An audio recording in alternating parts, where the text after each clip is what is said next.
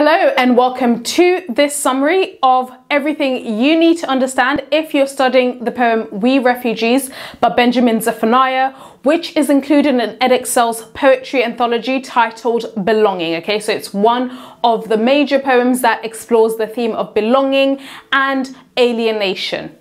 Now, if you are studying this poem, it's really important to be aware of contextual factors. In other words, things surrounding the time of the poem's writing, and also things related to the author of the poem, so Benjamin Zephaniah specifically, which will likely influence some of the themes explored within this poem. So before we get into analyzing each of the different stanzas in depth, let's look at context that you should be aware of relating to Benjamin Zephaniah himself, and also, of course, other factors that influenced him. So firstly, always remember Benjamin Zephaniah, who is a modern, he's a contemporary poet. He was born in 1958 to a Barbadian postman. So his dad was a postman and he was from Barbados, okay, as well as a Jamaican nurse who was his mother, okay. So he is Caribbean in heritage and descent. Now, he grew up both in Jamaica, however, he migrated, so he emigrated to Birmingham, which is a major city within the UK when he was young. And he wrote this particular poem, We Refugees, in 2000. Okay, that's also when it was published. Now, it's really important to bear in mind that Benjamin Zephaniah has always identified himself as being an outsider. Indeed, even in the field of academia, he's also been an outsider. Don't forget, he's also a black man. So, of course, there is also prejudice that he has faced throughout his time. Okay, so remember that Benjamin Zephaniah has dyslexia, and this affected his performance in school. He went to school at a time when dyslexia was not really well recognized, and this consequently led him to leave school when he was just 14 years old. And then he moved from Birmingham to London in 1979 at 21 and published his first poetry collection in 1980. Okay, so he's very prolific and he has been on the scene for a while. Okay, now in terms of Zephaniah and when it comes to traveling and emigrating, okay, because that's one of the major themes that's illustrated within his poem We Refugees. His mother came to England on a boat, a really famous boat called the Windrush. Okay, so hopefully you've heard of the Windrush. If you haven't, it's basically a time following this end of the Second World War when Britain was in huge need of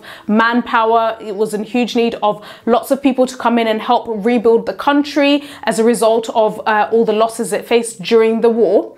And it called on countries, especially Caribbean countries within the Commonwealth. And there was one particular ship, a huge ship called the Windrush, that was sent to different parts of the Caribbean, primarily Jamaica and other bits of the Caribbean. And lots of Caribbean people migrated during this period in the 1950s to England in order to work and to fill these roles that were vacant and needed filling. Okay, so his mother did come as part of that Windrush generation. Okay, now the final thing to bear in mind is Zephaniah himself has faced significant discrimination as an outsider. So as I've mentioned, he is an outsider from an academic perspective. He suffers from dyslexia, okay, but of course he sees this as something that actually gives him a very unique perspective, okay. And in fact, you should read a text that he's written called Young and Dyslexic. You've got it going on, which we've done lots of analysis on, so do make sure you check out our analysis video on that. However, in spite of that, he does recognize that his dyslexia does make him somewhat of an outsider in the academic field.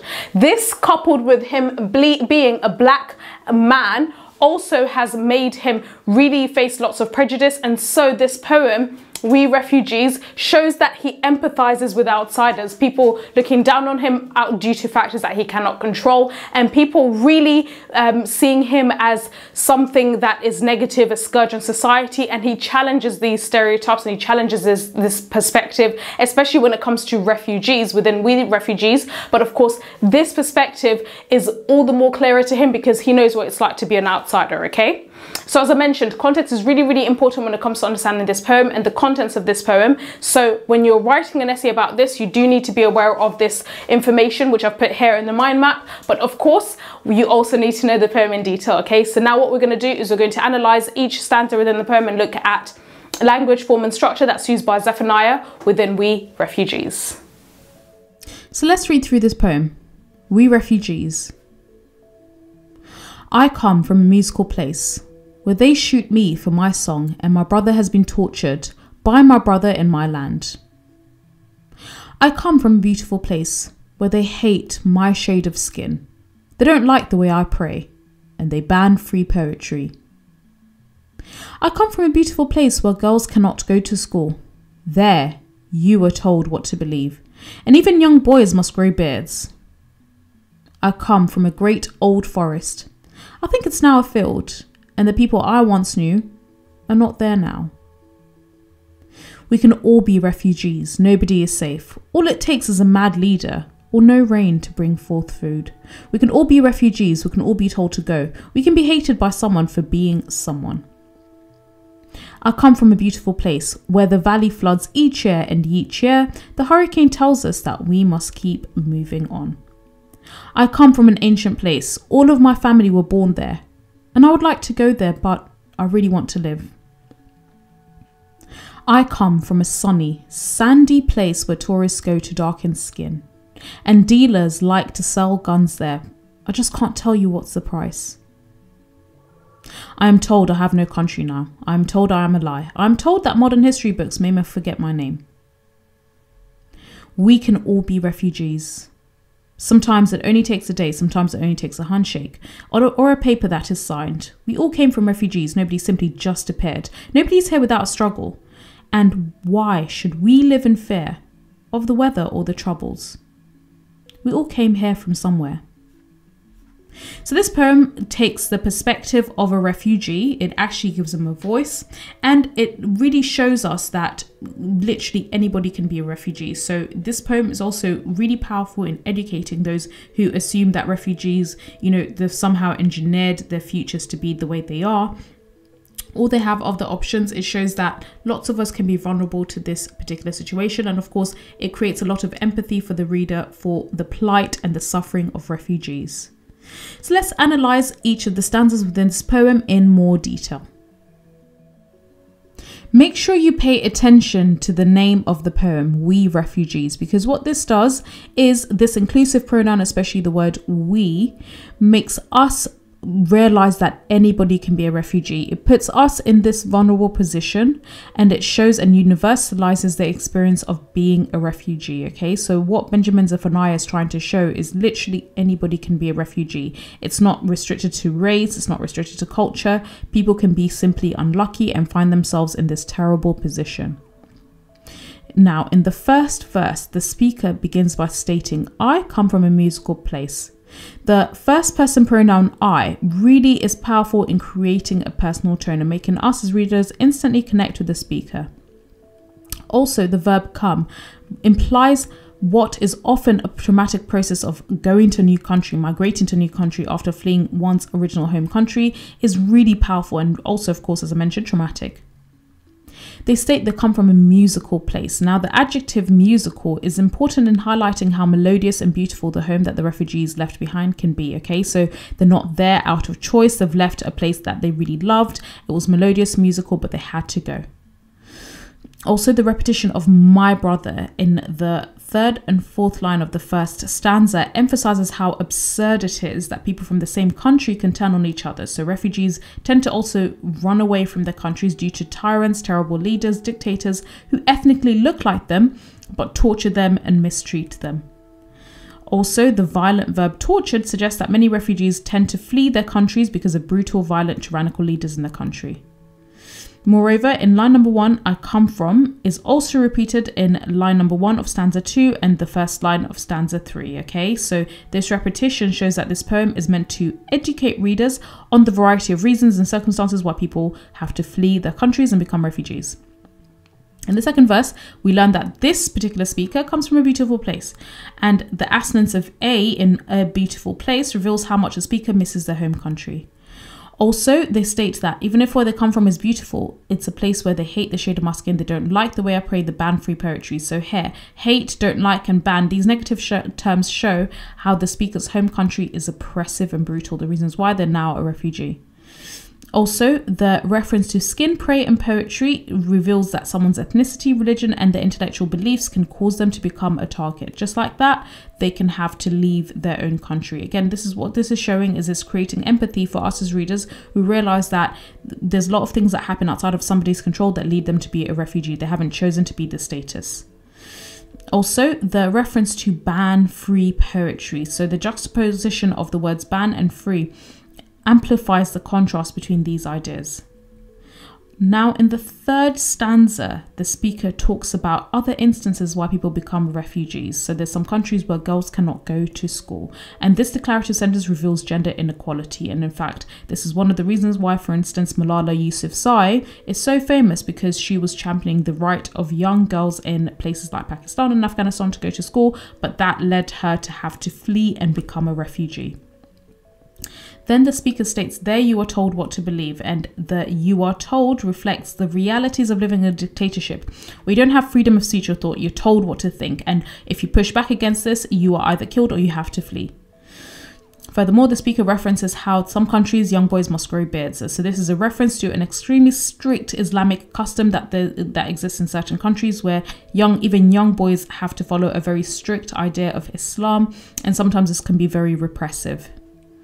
In the next stanza, the speaker talks about a great old forest, which is now a field. Now, the contrast in the relative size of a forest, which is huge, versus a field, shows how other people become refugees due to the destruction of their natural habitats, either by natural disasters or even companies that come in and cut down forests for commercial reasons, for example, to sell logs, but then this robs these people of their homes. Okay, so this is now giving us another reason why some people become refugees.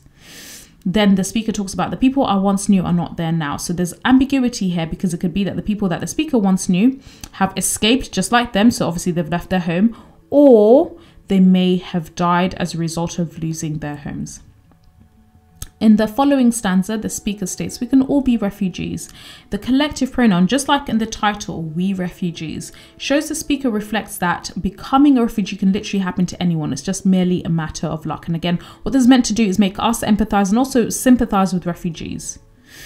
Then this statement is interesting because it breaks the structure of the poem. So before, the previous stanzas began with I come from, but now it's started with we can all be refugees. So this breaks the structure of the poem, straying also from the quatrains, okay, so the 4-line stanzas previously, to a stanza that's 8 lines long, and it doesn't start with I come from. Also, we learned that, of course, leaders can cause people to become refugees, okay? So the speaker talks about mad leader. And remember, a leader is supposed to be somebody who's sane. It's supposed to be somebody who thinks things through, okay? So there's dissonance created with the adjective mad, because this is not a quality we associate with leadership. And again, what this is showing is really terrible leaders can come into power, and this forces some people to have to run away from their countries.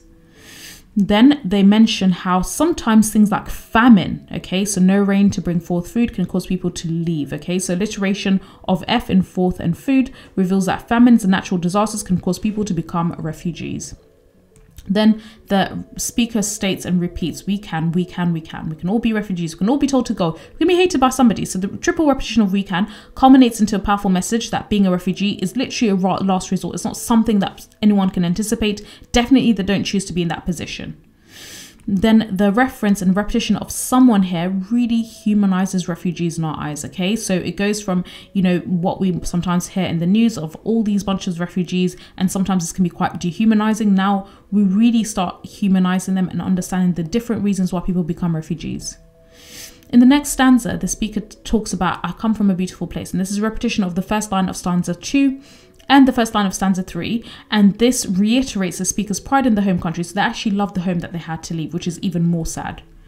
Then they mention the valley of floods each year, as well as the hurricanes. So the semantic field of natural disasters in floods and hurricanes also shows how random freak accidents, random freak natural events cause people to become refugees. Their whole lives change because of a flood or a hurricane, and then they become homeless and they have to flee. Then the hurricane tells us that we must keep moving on. So this is interesting because nature is personified as speaking to the inhabitants, telling them to leave. In the next verse, we learn that the speaker comes from an ancient place, and the assonance of a here in an, ancient, and place reveals the place that the speaker fled from is filled with lots of beautiful and powerful history. And this is an allusion to countries in the Middle East especially, which had ancient civilizations like Iraq, Afghanistan, which sometimes in all of the confusion and of course also the chaos sometimes that war can bring, all of this gets destroyed. Also, the speaker talks about how all of my family were born there. So this is extremely emotive because the speaker has to leave a place that their whole entire ancestry came from and start afresh somewhere else. Again, here we see that refugees don't want to be refugees. They don't want to have moved, but they are forced to. the repetition of the word there reveals that they yearn to go back to their motherland, but it's too dangerous to go back. And they also state, I really want to live. And this declarative sentence is sad, it's poignant, because they don't have a choice of going back. In the next stanza, they speak of coming from a sunny, sandy place, and the sibilants here suggest the home they left behind is beautiful and exotic. And they state this is where tourists go to darken the skin. So the home country is a tourist resort, and the tourists who go there are actually really ignorant of the disasters and the problems, the turmoil happening in that country. Also, it's interesting, this reference to how the tourists darken skin, but also other dealers. So, for example, arms dealers sell the guns there, because there's a contrast between people going to the country to tan versus others going to buy illegal things like arms, guns, which shows that the country that this person has left is really lawless. There's no rule of law. Then the speaker just says, I can't tell you what the price. Okay, so, and of course, this is referring to the guns. And what this is showing is the country that they've left behind, there is no moral compass there. Everything, both legal and illegal, can basically be obtained in this country for a fee, showing that the country they left behind is really corrupt. Then the speaker states, I am told I have no country now. I'm told I'm a lie. I'm told modern history books. I'll forget my name. Here, the repetition of this passive voice, I am told, suggests ignorant people in his host country, the country that they're now living in, are lecturing him about where he's come from, even if he knows more about the home country. And what this is showing is sometimes refugees are robbed of their voices. They're told what to think, they're told who they are, and this sometimes shows how powerless refugees can sometimes feel. Also, the repetition of the first person pronoun I shows how powerless and voiceless the speaker feels as a refugee, because they're robbed of their autonomy to speak up for themselves. The reference to modern history books is powerful because it suggests these set of adjectives suggests that Western media sometimes creates its own biased narrative about the country that refugees come from. In the following verse, the speaker then states, we can all be refugees. And this repetition of this line in stanza 5 breaks the structure of the poem again. And it shows that becoming a refugee can literally happen to anyone. It's just a matter of luck. Then we learn that it takes a day. And the assonance here of A shows a country can literally fall apart rapidly, and then suddenly people are refugees there.